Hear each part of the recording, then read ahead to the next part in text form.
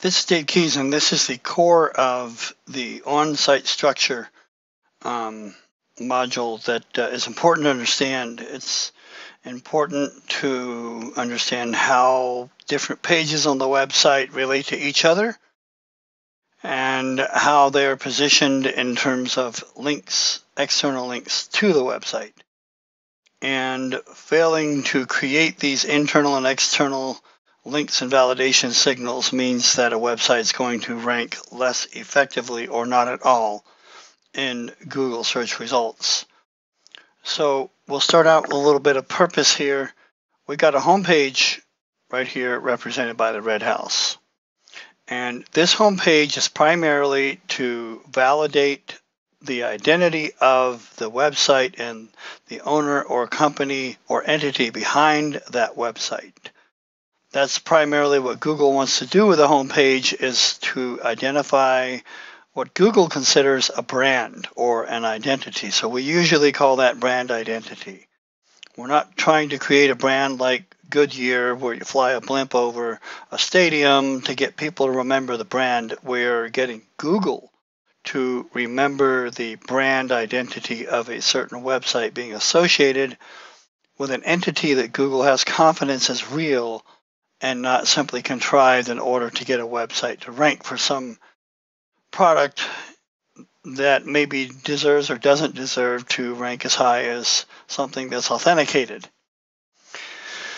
So the brand identity is validated by external sites like you see on the left: Google properties, reviews, maps, and something we won't delve into right now, but Google Stacks.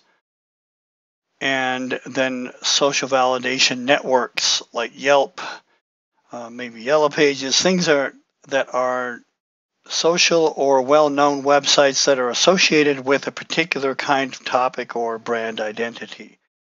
For example, if you're a real estate agent, then you would expect to find references to this website on Association of Realtors or Zillow or popular real estate blogs and networks, Active Rain perhaps, things like that. So the validation comes from these external, well-known, high-authority websites, as well as general websites like a link from Better Business Bureau or a link from Forbes magazine mentioning the brand or something like that. So we'll get to that, but let's look at the structure of the website and the rest of the purposes.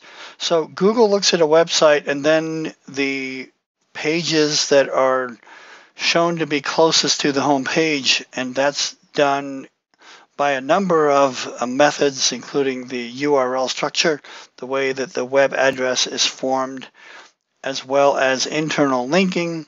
And so we end up with established prime or main pages of the website. Like maybe this business has property management, maybe it has an about page, and it has a page for its agents and then subpages for each agent.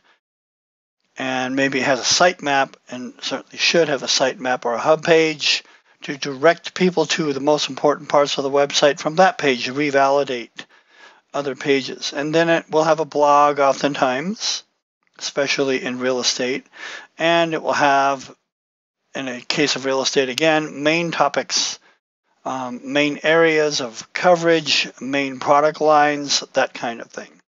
And that's represented here and here. Now, once that's established, then you create other pages over time that validate these pages as being of primary importance.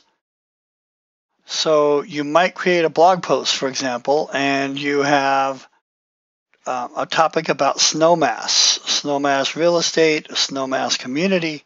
Now, what will happen is you want to link from this page, and you want to link back to a page that it's about, which is not the home page and not itself and not the blog home page, but you want to link to the page that's of topical relevance. So we've got a snowmass topic. We're going to connect that to the snowmass page like this. So then you can see that we've got a connection here going back to this topical page by a link. Now the link can say more homes in Snowmass Village, and that more homes in Snowmass Village links back to this page, or any number of semantically relevant terms. Look at additional Snowmass condos. Again, back to this page. Snowmass topic 2, then you write a topic later on about Snowmass, and again you do the same thing, linking back to the topical page of most relevance, which is going to be the Snowmass real estate page. Now the same thing happens for this other topic for Aspen, is you link back to, of course, the Aspen page like that, and then the next Aspen topic, same thing, you link back to the Aspen real estate page.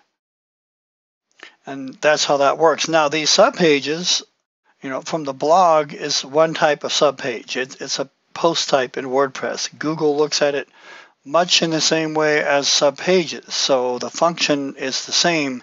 If you create Aspen, Colorado real estate, and then you have a subpage for Aspen's condos, then this page will link back both in the menu system and with content on the page with specific links going back to this page. So you have both the menu system link, and you can also create connections from internal links back to the Aspen page.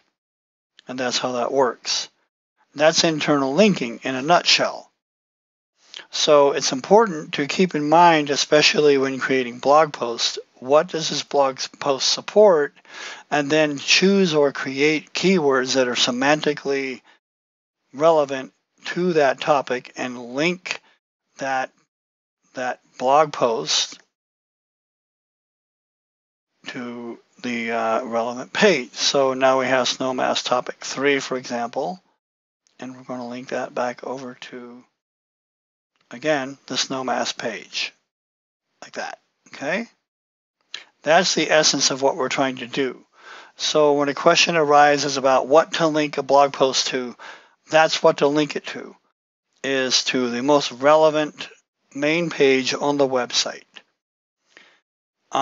Maybe a blog post is relevant to Snowmass Village real estate, and it's also relevant to old Snowmass real estate, for example, or Snowmass Village condos. And if you have that as a sub-page, you can also link your topic page on the blog to that third level page, like this. So then we're linking to condos for sale, and we've created that connection, as you can see here. Okay, so that's the essence of what to link to.